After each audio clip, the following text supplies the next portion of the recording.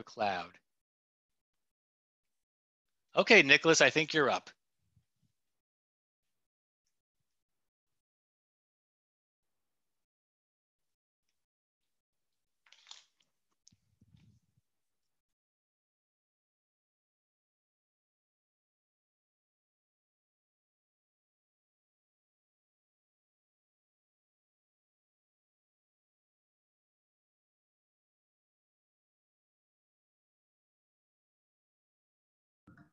All right, so I think that's working. Let's try to share the screen again. So welcome everyone. Great session there, Vince. Thank you so much. As Dr. Marchetti is quite humble in terms of showing these different examples and the kinds of innovations that he's doing with the working group are really exciting. So I want to thank you very much, Vince. Some of the things I'm going to present here, and I will paste a link to a PDF into the chat in just a moment, but I wanted to make some acknowledgements.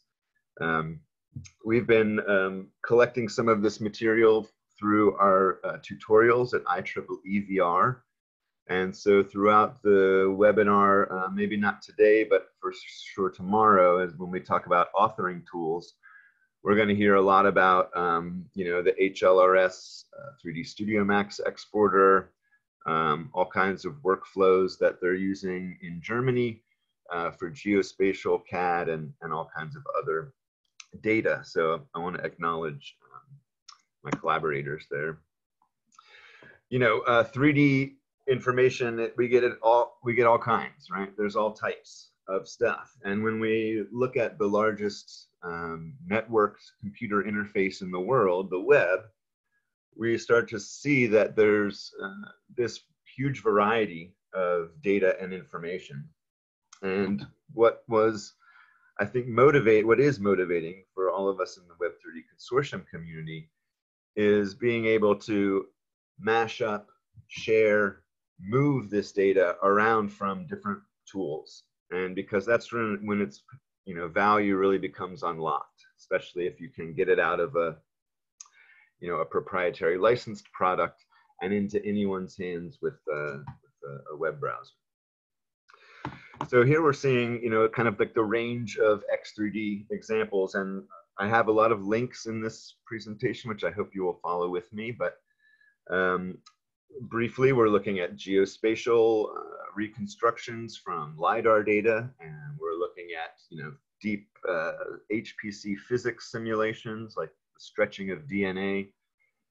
Here's the National Institute of Standards Technology making essentially a 3D textbook on the web, talking about complex engineering functions. Complex CAD parts. Here you're looking at that in a web browser with X3D. And we're also able to connect all kinds of devices to the web. And that's sort of one of the really exciting things, whether it's a tablet with a touch screen or a joystick or a game controller or a set of immersive trackers like I might have with a headset or a cave type of example. The main thing about Web3D is, yes, it's interactive 3D graphics, but that's the sort of analogy to HTML, and I'll revisit this again, is the way that you can compose different kinds of data. So we're looking at assets like textures or models that may live out there somewhere on the web at some URL. And if we can grab that asset, that texture, and put it into our world, then we're doing Web3D, okay? So, we've been really excited at Virginia Tech to be working with Vermal and X3D all these years, and we've been able to really stay at the front edge of research because we're able to put these kinds of elements together and these different kinds of data sets. So one of the things about the standards is that the content that we built in 1998, right, still runs, and it's hasn't been touched. Didn't need to recompile it. It's running on operating systems and systems that we never dreamed of before. So here's kind of an example of my one of my first Vermal world in 1998. It's the Giza pyramids, and a bit of an adventure place where you can go and listen to music and shop and that sort of thing, learn about the alien connection. But there you see in the bottom right is in my cave in my lab at Virginia Tech. It's the exact same file, you know, that I wrote in 1998, but I'm running it in 2020, and I'm running it on Linux, which didn't exist then. I'm using, you know, broadband networks, didn't exist then.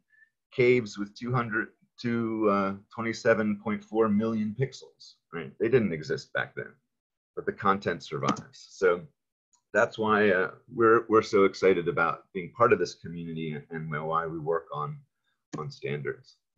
So what I'd like to do next is to maybe start by going to web3d.org and just sort of show us a couple of things that are over there, which are easily accessible. And then we'll go over to the PowerPoint again because do we have links in there? So why don't I'll drop this link into the chat. See that folks get it. I'm going to send it to the panelists and attendees. So this is a draft, but it has most of the links that we're gonna visit here today. So feel free to follow along and check up on the final version once we're done. Okay, so I'm going to go back to sharing my screen. I'm going to go to web3d.org, and so Vince has showed us some really neat things about what happens in an X3D scene. And certainly we're going to look at some really interesting standalone examples. But a lot of the real exciting stuff lately is happening with this mix of HTML5 and so the 2D and the 3D interface, and kind of wiring up new services that are out there. So I just draw your attention to this spinning globe at the top. And if you take a click on that, it'll open a new window for you. One of the things that we had a question about earlier about, you know, using large, dealing with large city model data, for example, large geospatial data. In VRML and X3D, there's the concept of a level of detail. So our LOD node is something that lets us, for example, as we get closer to an object, load more detail. Okay, so here's I'm really zoomed in on a high level of detail, and that's sort of the interesting part, right? Is if I click on a place on the map, which is in 3D, right? It's going to take that and submit a lat long query to a weather service, and I can get right back the weather at that location. Okay. So not only is it 2D and 3D working together in the same web page, but also connecting to some service or script or a CGI script somewhere out on the web, right? Getting data from a URL. And this is something that's, I think, provides a lot of possibilities. So I know people here want to learn X3D. So let's do my favorite trick, right? Which is, how do they do this? Well, if you Control U in your browser, you'll get to the source of the page, okay? And you can see we're just in our HTML page. There's some groups, some stuff, the viewpoints that Vince mentioned. But what's really doing the work here is these sets of scripts here, where I'm mapping my spherical coordinates, right, to lat long, my touch point to lat long. A couple of JavaScript helper functions. Okay, so whenever you're interested to see sort of like, how does it work, check old Control U, and you'll be able to see the source. And so that will be true for a lot of these examples that we go to. Let me go forward to one of these. This one's pretty good. So dealing with large models, there's several different ways to do it. But as I mentioned, that if it lives at a URL, right, we can use it in our scene. So I'm going to go down to this.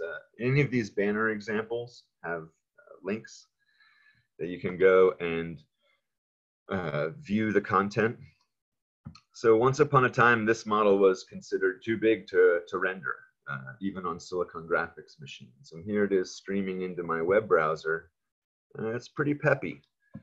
But you see we've got an oil rig. There's some nice texturing going on here. It's kind of like maybe a game sort of look and feel, I guess. But one of the things that I wanted to show you was the example of this 2D and 3D. So up here we have a slider that's in HTML5, and it is going to send events as I move here to the position, or actually the orientation of my light. So I can control the light in the 3D scene with the slider in the HTML page. We're going to see more examples of this too. But another sort of a thing to make sure we're all looking at is, yeah, these are real-time shadows. So as I move the sun position with my slider, you can see the shadows are growing longer. There's noon and growing longer again. So kind of a fun example of 2D and 3D. And I encourage you guys to, I was going to do something else. I was going to show the Control U. Control U. So there's some scripts that are driving the waves. We can skip that. But we go down here. Okay, there's our X3D scene information. Got our tags like we're used to seeing the XML encoding. And this is the mechanism I wanted to draw your attention to. The inline node. Okay, so the inline node lets us build more complex scenes out of simpler ones. So if you want to have a car, a tree, a building, you can basically pull in those X3D files with this simple mechanism. And they can live under a transform and be located or under levels of detail, for example. Okay, so there's a few more things we should look at. Let's go to the bottom of our page, and it says case studies. There's a few new ones on here which I'd like to show you guys. Well, the first, I guess, we can look at the Spiders 3D collaborative walkthrough planning. So someone was talking about, you know, large cities and environments, and I'm going to scroll down. There's a link here on the NPS GitLab, and it has a video link, which is why I wanted to share. It's actually 18 minutes. So we won't actually watch it here, but I wanted to show you where it was and maybe a quick sort of flavor of what, let's see if it'll go.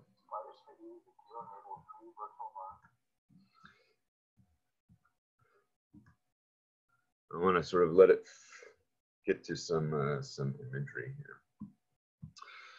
So we're dealing with lots of different fixed assets like buildings.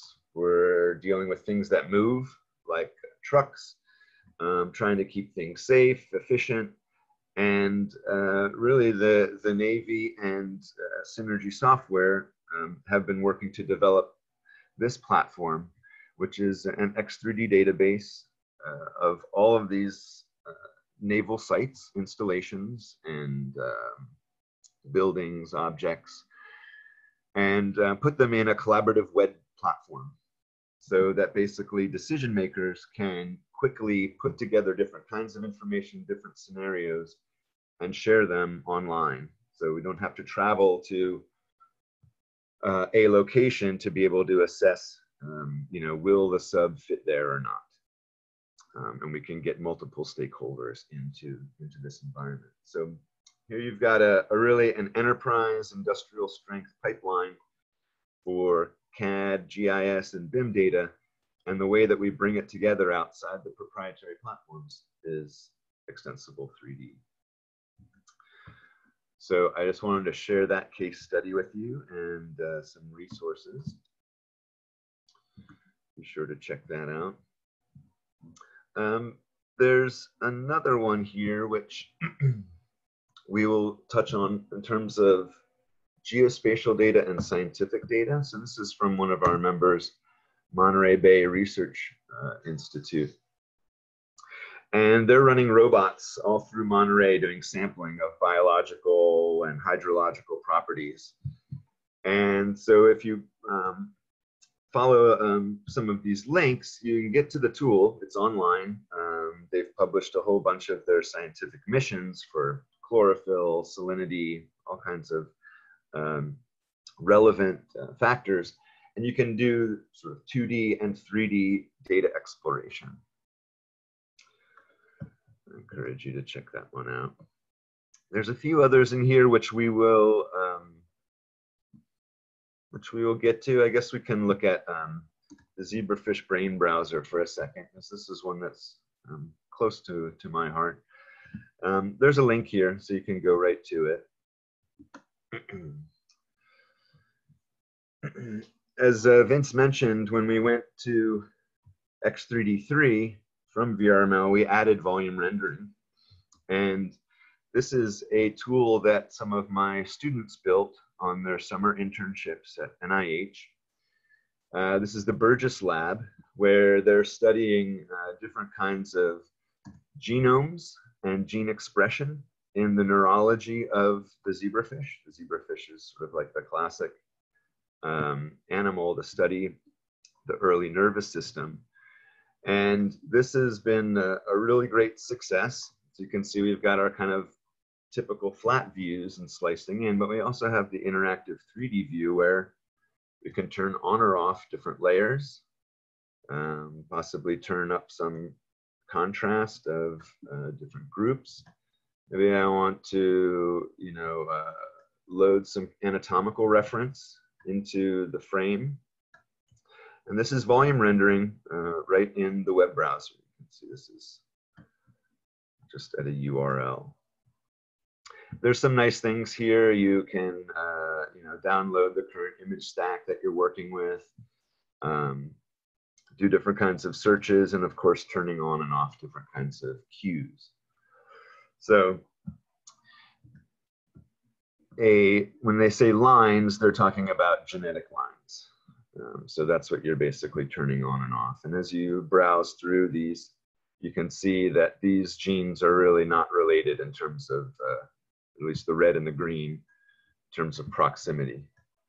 And they do things like study what is the function and the meaning of that. All right, so the zebrafish brain browser is being used by this scientific community all over the world, and we're getting lots of positive feedback from the researchers using it. But it's all just X3D volumes and HTML5 interfaces. Okay, so I think we're going to get through, I'll leave you guys on those case studies for a second and let you explore, and I'll go back to my slides. Let's see.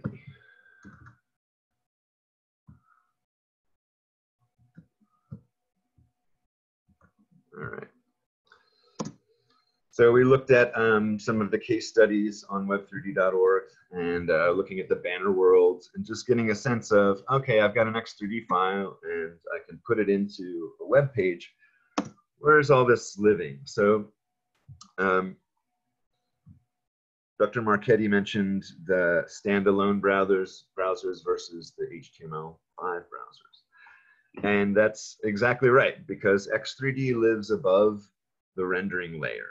Right? I don't know if some people remember DirectX, or maybe people use PavRay.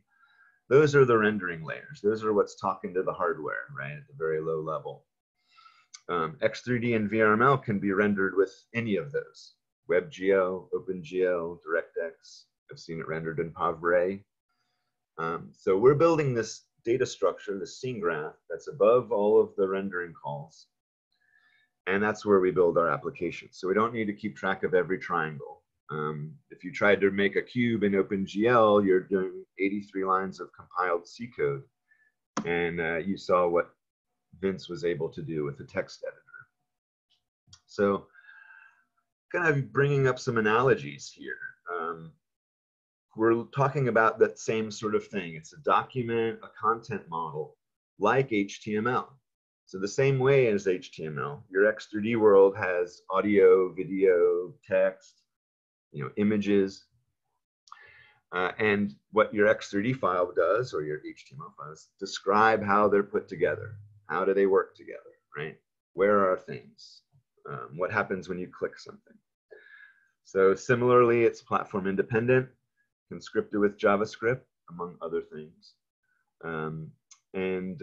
With about XML, some of those advantages of validation for the scene can be done with the DTD and schema. So any XML tool is an X3D tool.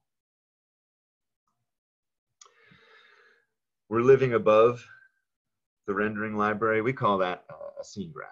And basically, this is a data structure that describes all of this stuff, the animation and the behaviors. So I've put in a small kind of way to visualize it. It helps me to think about this graph, the scene graph, and it literally is. So, you saw with Vince's examples having transforms above shapes, and the shapes maybe having some geometry and appearance, right? And we talked about lights. So in this case, right, with the if this point light was just a default, it was not global, right? It's only going to light up these two shapes. And that's useful. If I only want to have a light on in a room and I don't want that light to be bleeding out into other rooms, I'm going to take advantage of this hierarchical scoping, right, of my lights. And maybe if I want someone to, when they click on this switch with the touch sensor, I want the light to turn on, right? So there's these routes, which also Vince showed you about. Okay. There is lots of stuff out there, and it can be kind of overwhelming. So I'm hoping that these webinars are helpful to frame these technologies in a useful way. There's no shortage of information for the curious. This is something that came up earlier, and I'll also emphasize that too. X3dgraphics.com is that book by Brutzman and Daly. And one of the things that I think might be worth us visiting is this URL here. Oops, that's a good one. Let's see. All right, so I'm going to find this. I just wanted to show the, this is the tip of the iceberg, honestly. But these are in the Web3D Consortium's example archives. And there are lots of things in here. And they're organized different ways. But one thing I'd like to kind of draw your attention to, I'm just going to drill down into one of these worlds, let's say. These were generated by XSLT style sheet from an XML file. And we just made some X3D. But so one of the things that is neat about the example archives at web3d.org is this up here in the upper right. Nicholas, you might be on the wrong screen. Were you looking at your web browser? I am indeed. Let me try that again. Sorry, folks. How about this one? All right, great. Looking good. Auto-generated. Ooh. So this is sort of one of the real advantages of X3D, right? Is that scene graph is the same no matter what language it's in, right? Or encoding it's in. right? It might be in Vermal, it might be in X3D, it might be in binary, right? It's the same scene graph. And so you kind of get to observe with these examples, not only all of the different encodings, but even some pretty printed, to see the scene graph pretty printed in HTML5. So it's from one file every night, the content examples archive generates the whole website with all of these different encodings. It's all automagic. And the reason that it works is because of the standard. Okay, now let's see if I'm on my web browser, then maybe I will go to another URL, because this also came up, which was how X3D4 lets us pull in GLTF models. And so I wanted to share this, this blog with you, mostly because of the examples that are here. And I'll pop up two here really quickly. Oops, sorry. But here we are at the XFreedom example page where we're loading a GLTF model in an X3D scene. And we're getting all of that goodness of PBR rendering. Okay, and how is this happening? The inline node, same inline that we mentioned earlier. So the GLTF can be inlined as into an X3D scene, right? And you get all of that those nice materials. But it can also be used interactively. So we wanted to go to this other example. That's what X3D is good for. So the same way that we would in a web page put together some images and they want to be JPEGs, right? We want them to be small. GLTF is like, GLTF is to X3D as JPEG is to HTML.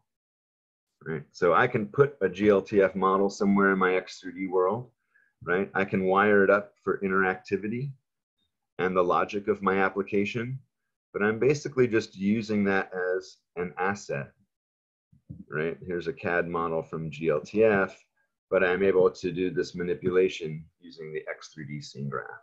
So when you need to add interactivity, lighting, and some other things, this is where you want to kind of step above GLTF and compose your application in X3D.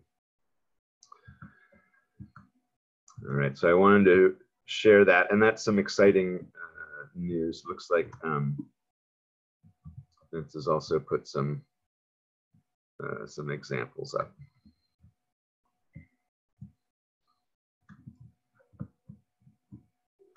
So GLTF and X3D playing well together on the web. All right, so I'm going to pop back to my slides again.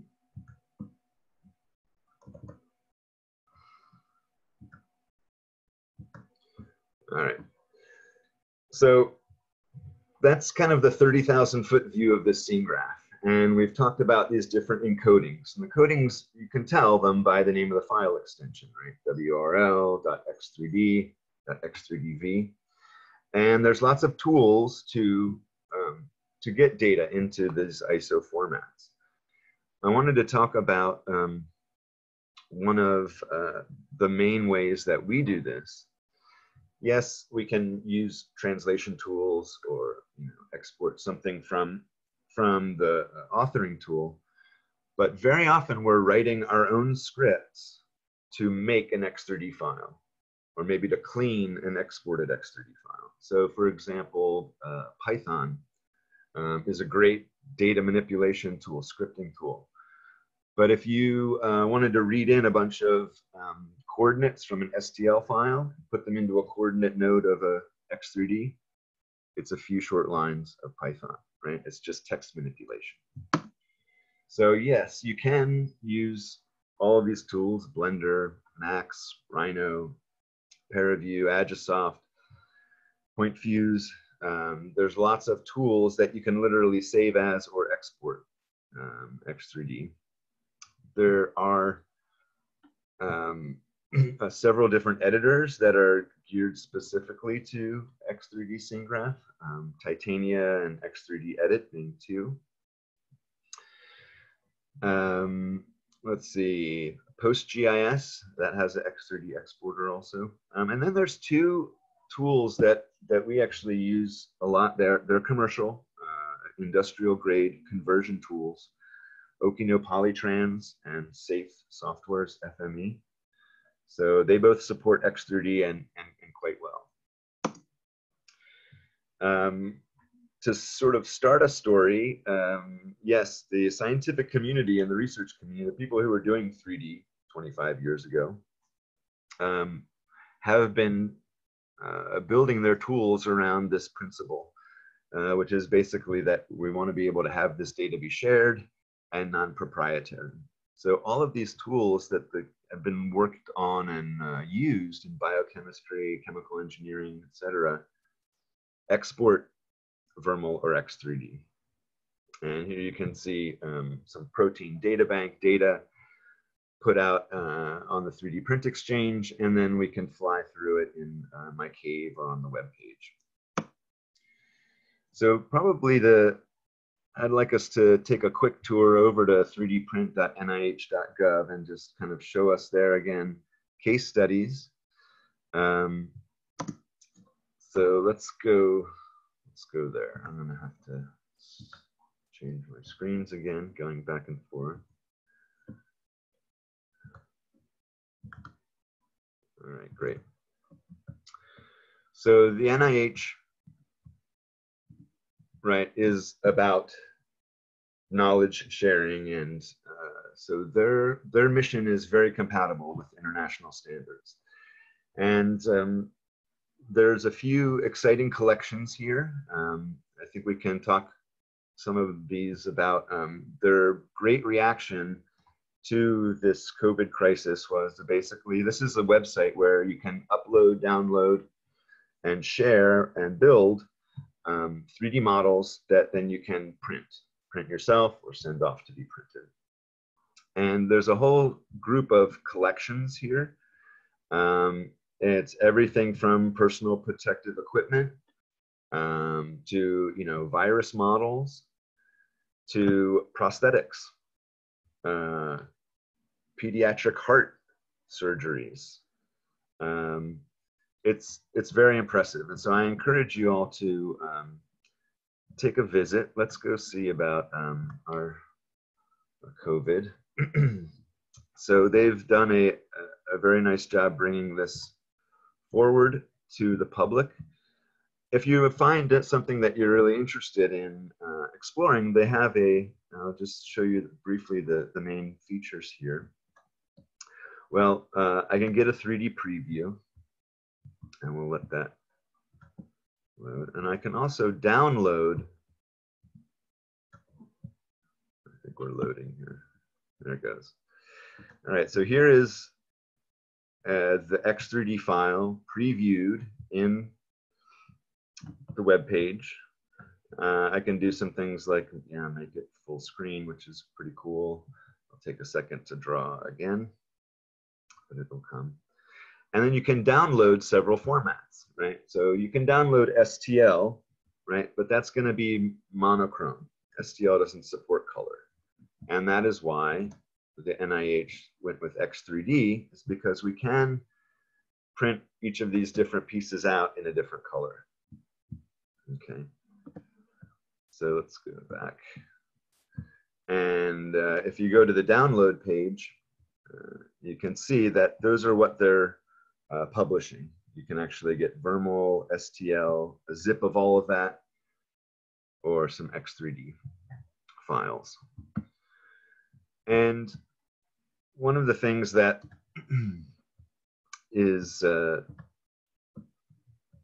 is great about the 3D print exchange, of course, and having color in your prints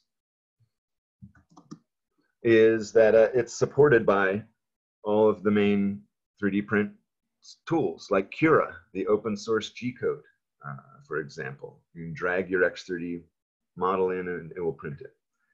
Send it off and use to Shapeways or use NetFab. And so this has been a really exciting thing, that anything we can put in the web page now or in the VR headset, we can also 3D print. There's not much on this case study that I'll show, but just to be aware of another one of our members. They're doing high resolution body scans of people for health and also apparel. And so they're doing an amazing work. But one of the reasons that they really went with X3D was that X, it's extensible, right? So OBJ was a default and it worked for a while, but you know, you fragmented files and your MTLs over there and there's no metadata scheme. So they're bringing their newest product out with X3D support, and we're really excited about that. We looked at this one through the case studies of the zebrafish brain browser. This is stuff that you can do. So I'm happy to alert you to this website, which is pretty neat. And then of course the actual scripts that you would use to take a stack of images and create an X3D compatible volume rendering. Okay, so this was from our work with, our members VComTech in San Sebastian, Spain, have been real leaders in the volume rendering work. This professor, Hoffman and Bonn, has basically published hundreds of specimens for his students in X3D and in X3D volume rendering. So I do hope you check this out. It's quite impressive. We looked at this through the case studies, the worldwide facilities for the Navy. And a lot of those similar issues came up in our 3D Blacksburg. So here at Virginia Tech, we built a high resolution model of our town, and it's been used for several different kinds of applications. I'll describe a few of those, but we did some town planning, right? So they had some models in SketchUp of what this new block would be like, but how do you know what it feels like to walk down the street and figure out if, you know, the buildings are too close, too far? This was going to require some zoning changes, right? So we brought the town council in. We converted the model into X3D. We put it into 3D Blacksburg. And then we're able to have this really interactive group review and processing of that design. And that was published there. It's not just 3D models and things that come from tools. So I think maybe what I'd like to do with this next little section here is focus on some other kinds of media. But lots of people are able to, take, well, we have 3D spherical cameras, just spherical cameras, right? Panoramic 360 views. They do video, they do audio. And so we've been using that a lot. We're an agricultural university, a land grant university. And so we work a lot with landowners and land management practices. And here's an example where we're working with the Appalachian Trail Conservancy on their new viewshed protocol. How do you assess a landscape? And the only way to do that is to visualize it and see and debate on what are the different points. So here we're looking out over the New River, and you can see across the valley one of the high points. We do this with forestry as well. So here we are training extension agents on land management practices, and instead of visiting 3 farms in a day, they actually visited 5 farms in an hour, and no boots got wet. But the same principles were conveyed. So I will bring it's time to get to some more examples, I guess. So I'm going to go back with the last little bit of time and show a few more, and then we can hang out and take some questions. All right, so I'm going to show you guys some things about this one. So this is actually a forest location up in Ithaca, New York. And when we went there, we had a handheld scanner, and we were taking scans of different ways of growing shiitake logs. This is something you might want to teach someone. You can see they're using shade, cloth, and you can also even see over here sort of the density of the pegs, the inoculant that they've put in. So I'll just go through a few viewpoints, and what we did was we mashed it up with 360 photos. All right, so here's Professor Munsell. I scanned him while he was counting his ramps patch and taking a census. So we've been able to take an on-site scanned model, put it into a place that is a real location, and add photorealistic content to it as well. So here's the golden seal nursery, or maybe we go over to where they're growing some ginseng in these cages. All right, but they're just spheres sitting around in their specific locations. So a mashup is. Now I'd like to take us to another one. I've been working with the USGS quite a bit, and this project has been a lot of fun. We did a survey, over 2,000 K through 12 students participated in our fish count. And what we did is we took them to specific locations. And you can see here, actually, I'm in a photosphere. I've got that same model kind of at the middle. Maybe using my web page, I can go between some different species. But I can also put them in different places. So maybe if I load pool 3, I'm not sure if you guys can hear the audio, but that's just an MP4 video from the sphere camera, spherical camera, mapped onto the inside of an X3D sphere. Of course, we can change different things. One of the things I like about this little example too is that if you wanted to, send a wish you were here, you can take a little screenshot and make a postcard. So the USGS Trout Education and Survey. It's one of my favorites. See, I mentioned about SketchUp. If we're thinking about, again, some government folks, I'll take you to one more. We did the MPEG video audio, which is actually at my students'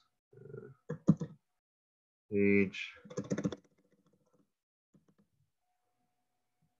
So this is the Jefferson Lab example. So here we actually used a pipeline using the scientific visualization software called ParaView, which is something that the Department of Energy uses quite a bit. This is the class 12 magnet at Jefferson Lab.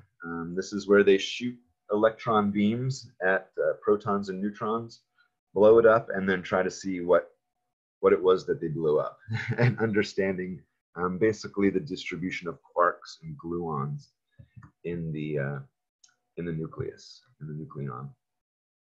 So here's an example of that kind of 2D, 3D interface that we've been talking about and we're excited about. There's the magnet. But I can turn on or off different parts of this apparatus. This is literally like 3 meters tall. Maybe where are the detector wires in this, in the object? Maybe I want to look at a couple of trajectories, right? So here's some lines that we're shooting in, and the photon and the particles coming out and going through the detector. Okay. Using wireframes so we don't get a lot of occlusion. Maybe I'll share this one. This might be an older version of it on Ollie's site, but what's happening inside the proton and the neutron is really pretty cool. There's two opposing forces. There's a pressure distribution. One of them's pushing out and one of them's pushing in. And so we used ParaView again to create this visualization with a cutaway. And it's going to load in just a second. With all the glyphs. So you can see now we've got the pressure going in, these arrows, and the pressure going out, equal scale.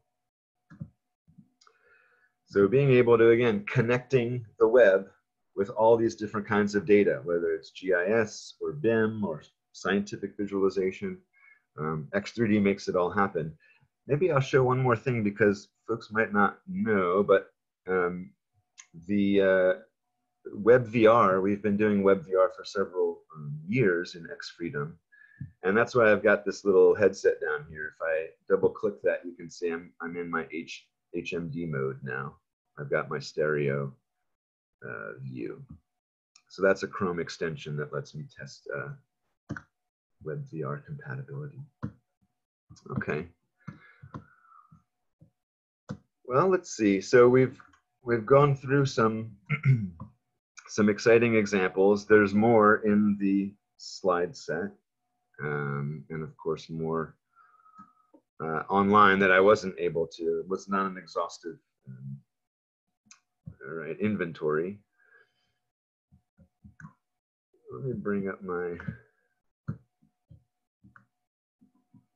slides again to make sure that I didn't miss anything that we really want to see here. Let's do this. All right.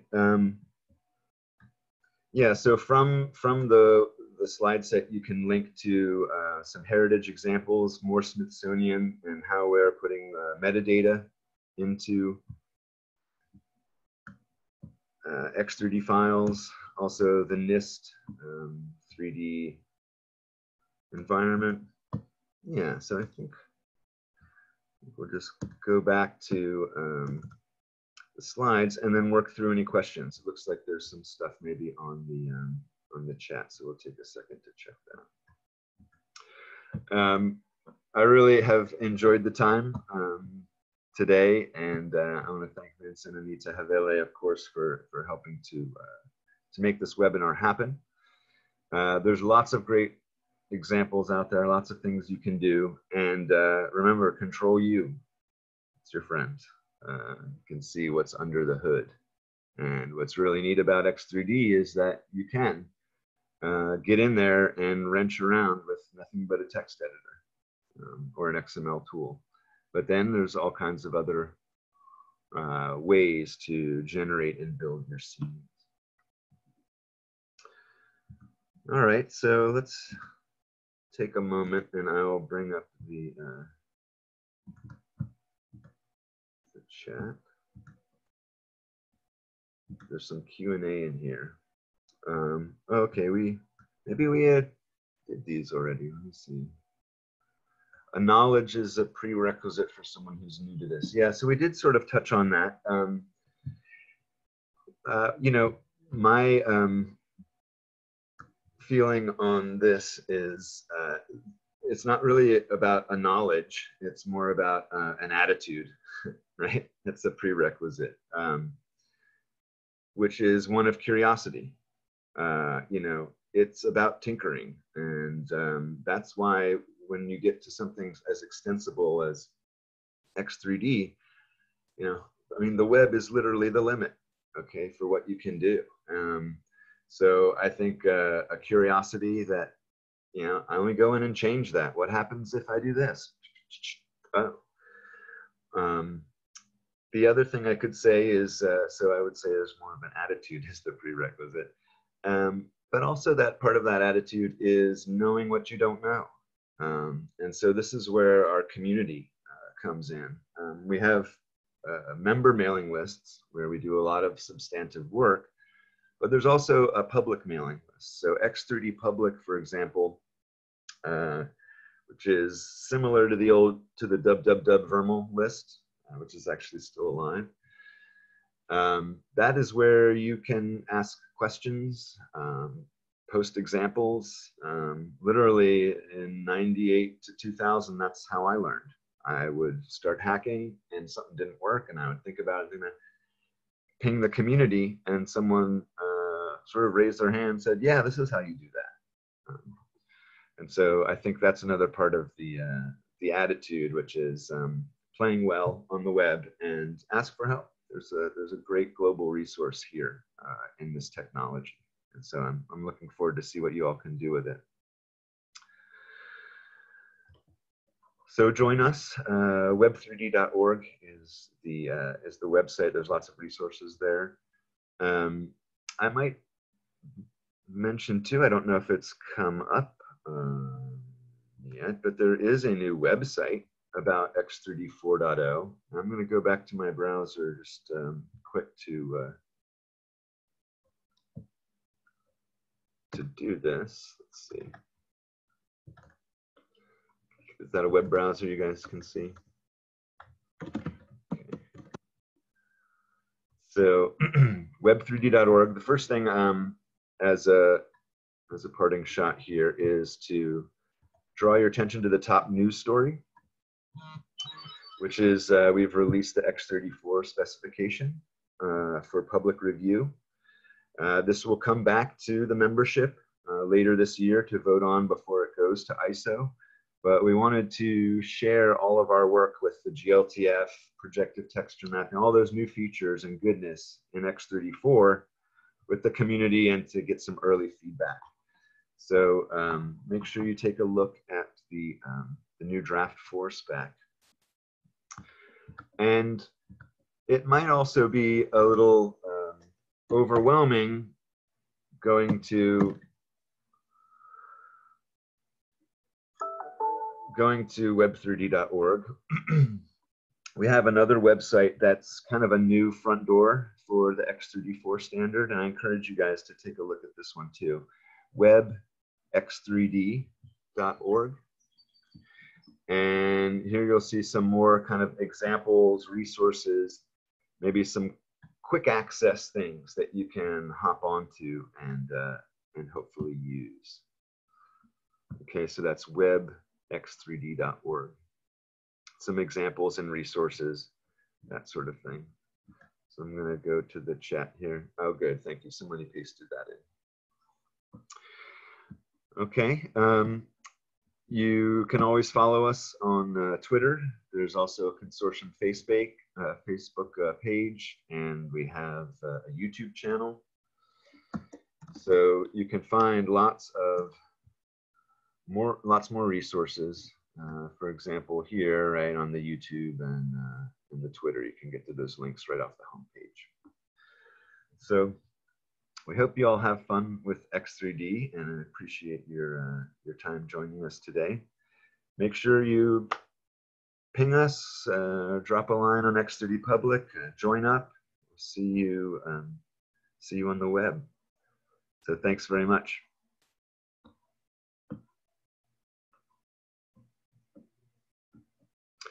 I'll hang here for a little bit if there's any other Q&As that come up.